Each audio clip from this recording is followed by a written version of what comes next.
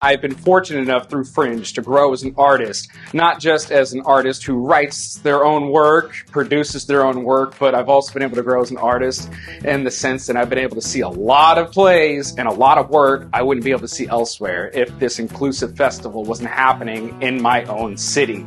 It's a great place to be. It got me out of my comfort zone, and so if you guys want to get in something where this gets you comfortable, this is the place to be. It's like the opportunity that it gives to people to be able to perform and share their art. This festival is very open and very warm to newcomers into productions.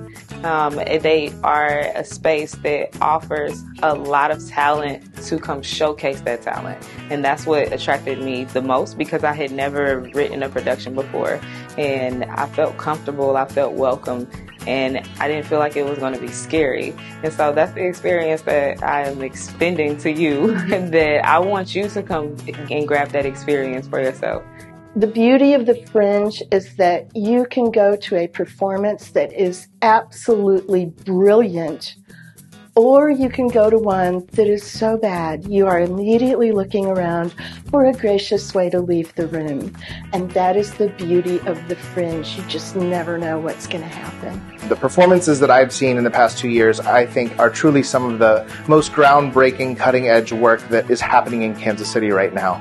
And so, as a passionate theater goer, I'm just really excited to see Fringe kind of enter the next 20 years of its phase. I first was an audience member, and then I thought, well, what the heck? Yeah, I'm from Minnesota.